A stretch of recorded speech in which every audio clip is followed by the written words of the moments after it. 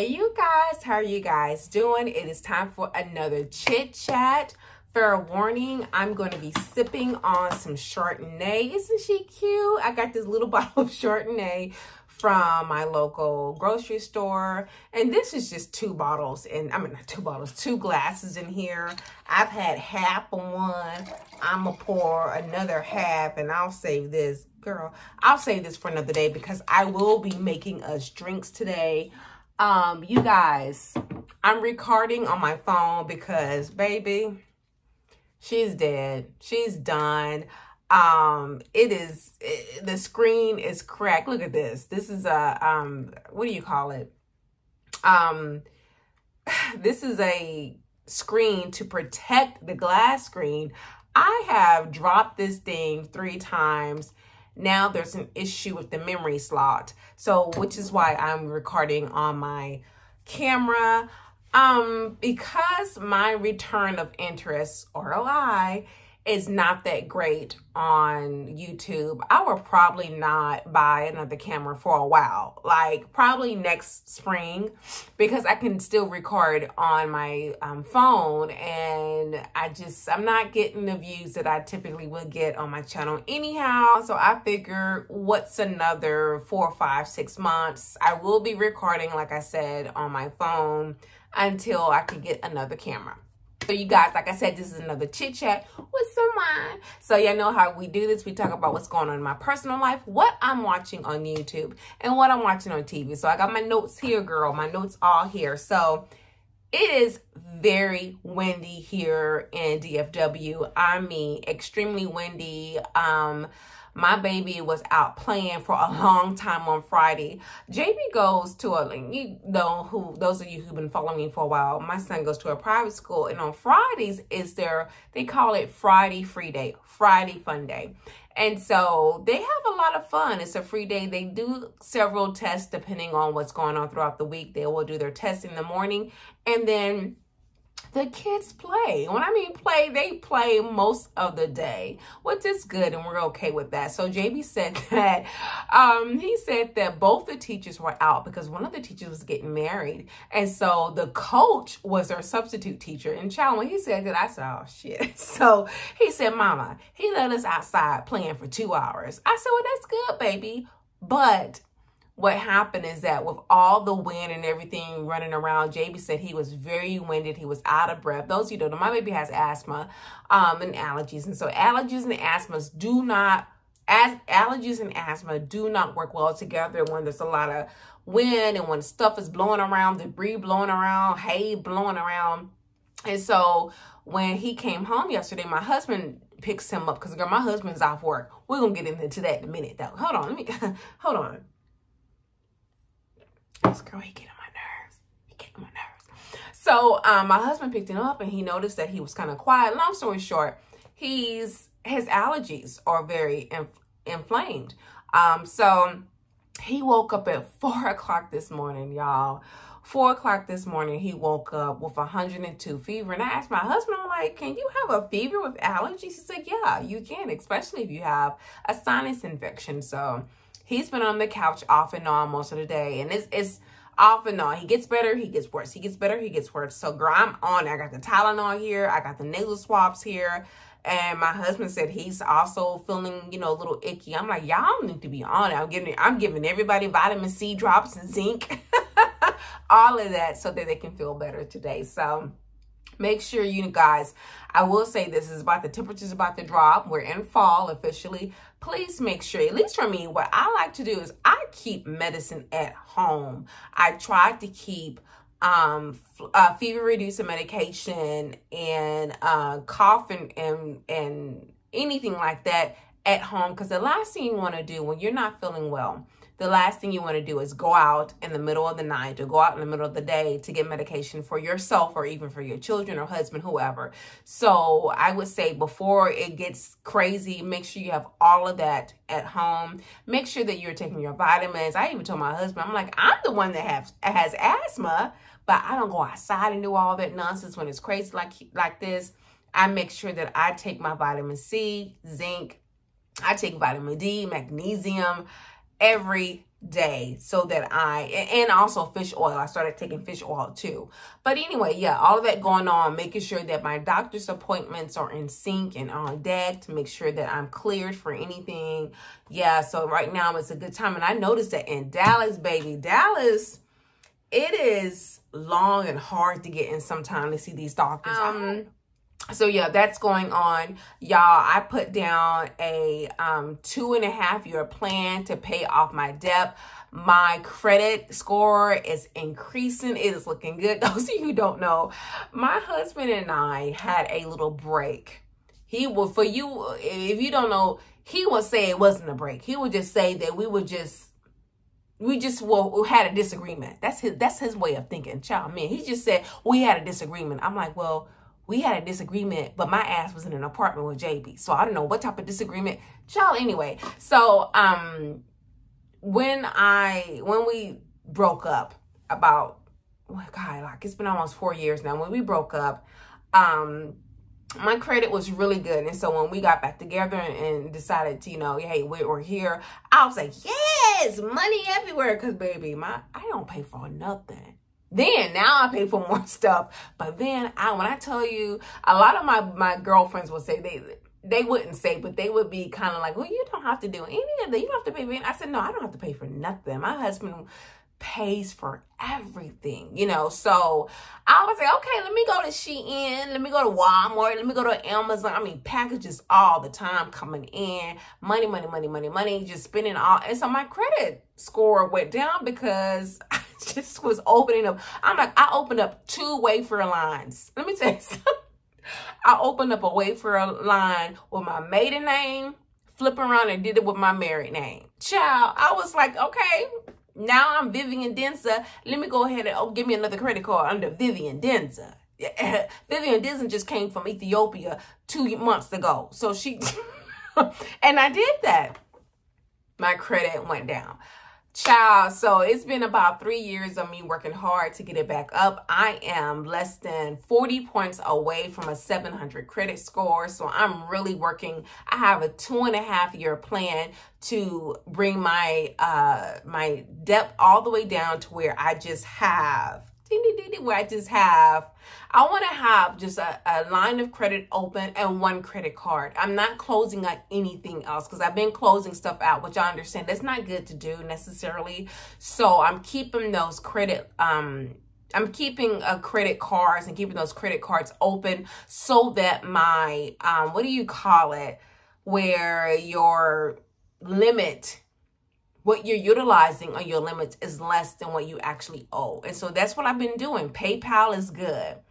Other credits is good. Car is good, baby. I am done. Thank God. So, honey, that's a Toyota. I told JB, I said, yo, let me tell you something. I told JB a couple of months ago, I said, baby, this is a Toyota. Mama just only had it for 6 years. I can keep this for you when you get. He could technically be driving in 5 years, y'all, my baby. 5 or 6 years, JB could be driving. Why did JB say, mama, I don't want that, but we could save it for my wife? I said, what? I said, JB, what? Why are we talking about? JB is the type of child that is very he is very adamant that he's going to be married. And, oh God, y'all, he still looks at stuff with blinders, which I'm kind of grateful for because it just shows how innocent he is. And so he made a comment the other day where he was under the assumption that you can only have kids if you're married. Because he said, I can't remember exactly verbatim what he said, but I'm just saying. He said, I don't think she has a kid because she's not married. So in his eyes, you don't have kids unless you're married, which I'm like, I told him, I said, JB, you can actually have kids if you're not married. And it happens quite a lot, actually. So I'm kind of glad that he has that innocence in him. And so I even ask him certain things just to test him out. Does he know what this means? And he's like, no, I don't know what it means. But the kids in my school do. And I just look at them, but I don't know what it means. Y'all, he is so, when I tell you, and I don't think he will lie to me. Some things he will eventually do, but I don't think JB doesn't have that ability yet to lie. And he doesn't want to lie. JB doesn't curse. I saw a little I was on Facebook a couple of days ago, and there was a child cursing. They were scaring her. They were going through a haunted car wash. First of all, car washes can be scary for some kids anyway. And this little girl looked like she was around 7 or 8 years old. And she was scared because whatever it was opened up the door, and the little girl starts cursing and using a lot of profanity. I curse, but my ass is grown. The comments, people were laughing, and someone below wrote, if you don't think your child doesn't curse, then you're ignorant. And I'm like, my child doesn't curse. My baby doesn't curse, y'all. And not only that, but he doesn't even like to be around people that curse. There was an incident that happened a couple of years ago, and somebody cursed in front of him that he didn't like, and he started crying because he's that sensitive to, you know, using bad language, because we don't use the type of bad language around him, okay? So anyway, y'all, that's kind of what's going on in my personal life. Child, hold on. Okay, I said I was saving. Let me have some of this. Now, my husband is, he's not semi-retired, because I said that in front of someone else, and he didn't like that. He said, I'm not retired. I'm like, but your ass is here, and you ain't at work, so I feel like you retired. But no, he just said he's taking a break. Okay, so he has been working a contract job off and on since we actually moved to Texas in January, but he was not able to find other work. And because the roads can get really bad in Dallas, he decided to stay home until next year, like February, March. And my husband is very good with his money to where he can stay home and not, you know, work. And so he pays half the, we split our bills up to where he pays half the bills, I pay the half. Now, I paid the mortgage because I can do that. And let me tell you something. This is the first time I've had to pay anything like this in years. In like 15 years. And so I can do it. I'm like, you know what, babe? You did it for like, not even 15. He did it for about 12 years where he did like all of the major big bills. And I'm like, you know what? I got you.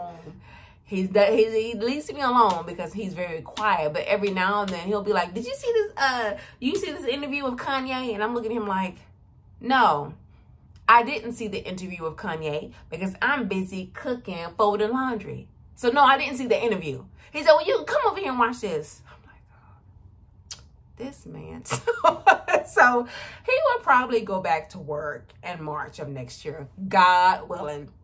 But until then, we have a couple of things planned. I'm the planner, but every now and then he will say, hey, let's do this. I just recognize my glasses is kind of, I'm sorry, y'all, my glasses is kind of glaring. But every now and then he will offer up something. But since it is fall and it is, what I'm trying to say, festive season, we are going to be so busy for the next week. At JV school, they're going to be busy all week. They even have a festival going on Friday.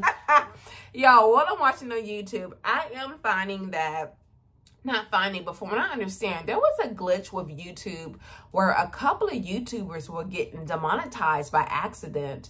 I know that Tyrone Magnus, a couple of other YouTubers, I know Lovely Tia, several of her videos every now and then, it does get demonetized. From what I also understand is some of the drama channels and some of the channels that talk about gossip or celebrity or even journalism, and I use that term loosely, those channels are being demonetized. But if you are CNN YouTube, MSNBN or MSNBC YouTube, or Fox News YouTube, you're not being demonetized if you're talking about any news. I don't want to say this because I don't want to get in flag. It begins with a U and it rhymes with not, but boo bang with a U. There's a war going on in Europe with Russia. Those YouTubers are being demonetized too, sadly. So it's really upsetting. Besides that, I like watching some of the old videos of 90 Day Fiance. Child, I'm just, the things people do for love. And I'm finding that it's just a lot of people that either have low self-esteem, And so when someone reaches out and they have any type of interest, they latch on to that. And that's really sad. I don't really watch it, but I just like to watch little bits and pieces. I don't watch the series in whole, I should say. Rarely have I seen a full episode of 90 Day Fiance, but I get on YouTube and watch little 4 or 5 minute clips, if that makes sense. What else? I'm catching up on Linda Lynn videos. She's doing well. She's going to follow through with her divorce. I will say, and I know a lot of people have mentioned on Linda's channel, I think she spoke, and she even said this on some of her videos, meaning Linda. She said this in her last video, leave that off of social media. People don't need to hear. If you're having any issues, leave it off. If there's stuff going on, leave it off, because there are people, even though they may be in your corner, being your cheerleader, Ruha, they are seriously sitting on the sideline waiting for the bullshit. Excuse my language. They're waiting on the nonsense. They're waiting on the ratchetness. They're waiting to see you fail, because they just live in your demise. So I learned a long time ago not to speak any of that. Don't say anything. If they want to know something, call me up. Don't put your business out on social media for people to pick apart. Excuse me, what else is going on? That's about it. All I'm looking at on YouTube. Girl, what I'm watching on TV. I actually have, girl, before I get into what I'm watching on TV, I started back reading, you guys, which I'm an avid reader. I got rid of tons of books on our way here. I have less than 100 books in my library. I love to go to Barnes and Nobles to look at books. I love the smell of books. My husband is like making fun of me. He's like, you're one of the few people who still read books. I'm like, no, I'm not. I have a couple of books on my Kindle. That's nice. But I love books. Books smell, wait. This one doesn't smell too good, but the older they are, the better they smell. I love, like, this is new. This is new. It smells like ink and paper. New paper. This is old. Oh, that smells good. So let me tell y'all what I've been reading. I read recently Terry McMillan, I Almost Forgot About You. This is a used book that I got off of Amazon, thriftbooks.com, but Amazon actually. Terry McMillan, I Almost Forgot About You. It was good in the beginning, but I hated how this book ended. I don't know if Terry was going through issues with her ex-gay husband, T, at the time, but I didn't like the way that book ended. I'm going back to reading my #1 Ladies Detective Agency, the series written by Alexander McCall Smith. Is he still alive? I was very surprised that this was written by a white man, but he spent a great deal of time in Botswana. I'm on book 4 of the series. I think I have like 2 or 3 more left. And so I had almost finished book 4, but I'm going to go back and read this. And then I got this book just today, and I'm a fast reader, you guys. I'm almost 100 pages in. This is called... what is it called, y'all? Finley Donovan. It's called Finley Donovan is Killing It. This is a cute little book. So far, it's about a single mom who is struggling with 2 kids. She's going through a messy divorce. And she's at like a restaurant. She's an author. She's a struggling author too. She's behind on her bills, child. Her electricity got cut off. She had to call her ex and say, hey, can you pay this for me? So she decided to meet up with her agent manager, because she's an author. She's a struggling author.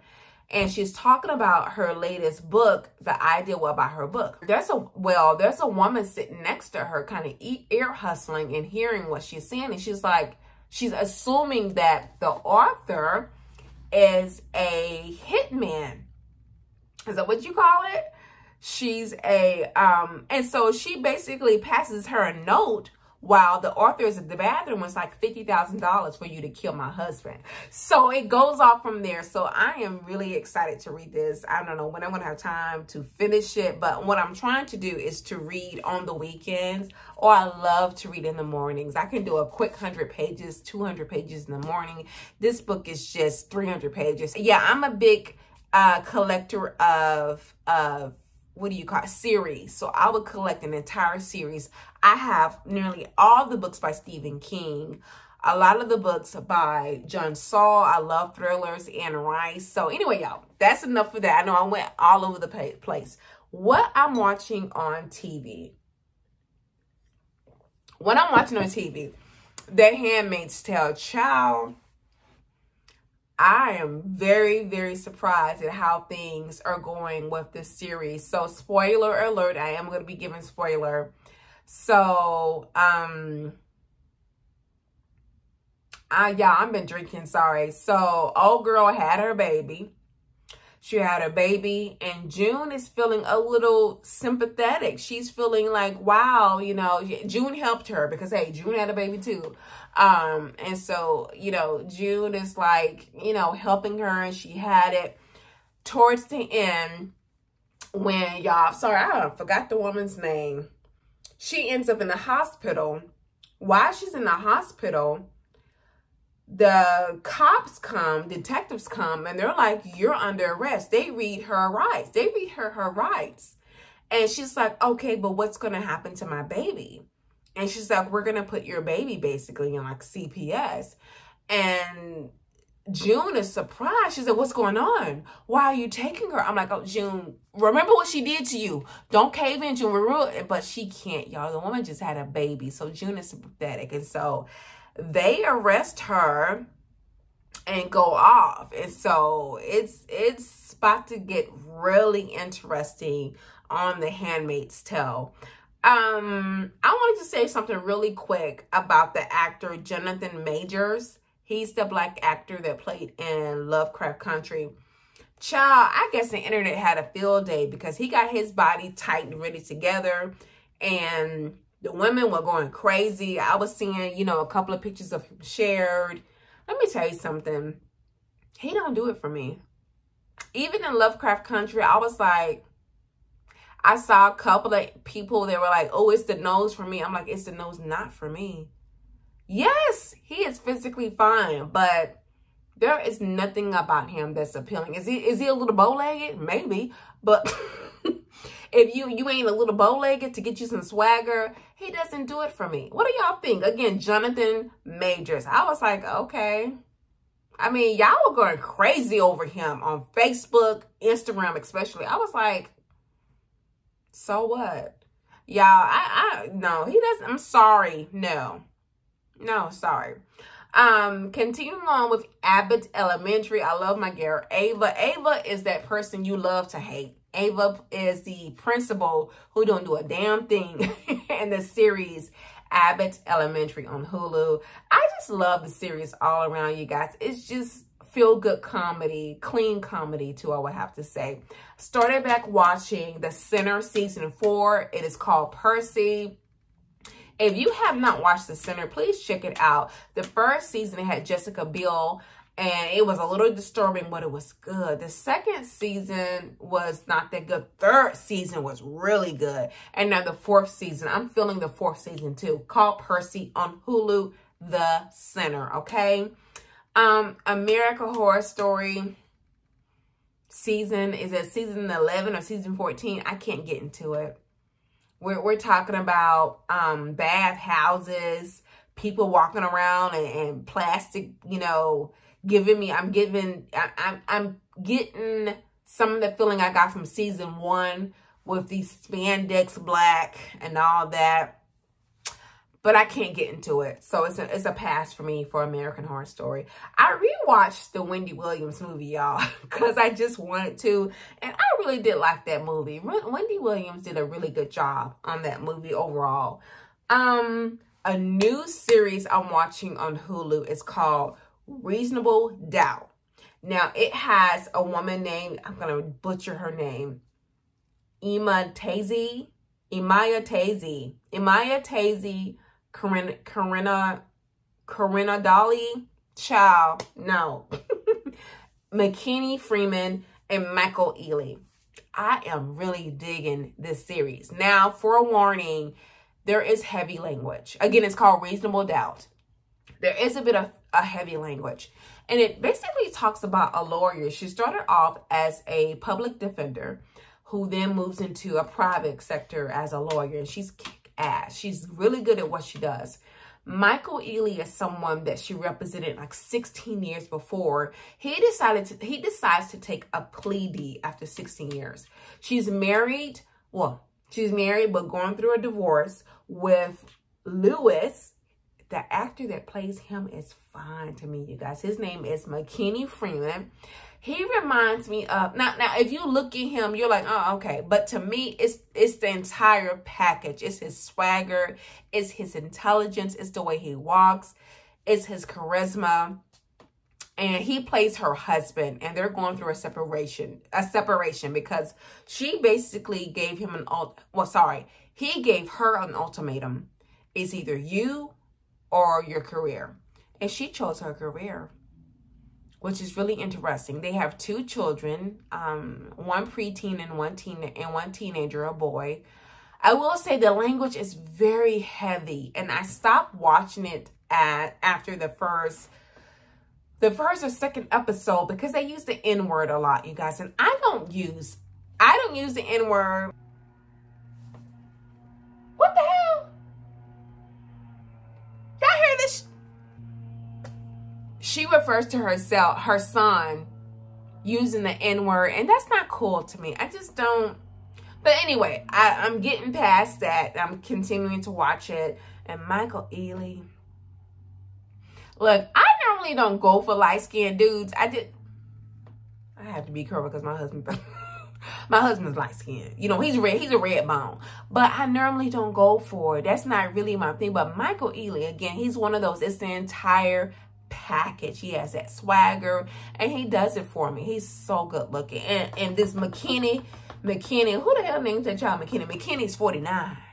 Y'all know me and older men. Once you get over 45 and you a little fine, that brings your fineness meter up. I was hoping he would be like 50, 51. And y'all, overall, I like it. So I binge watched all the episodes, and now I'm caught up. And so I'm really excited to see what this series has in store. So y'all, I need to go in and cook.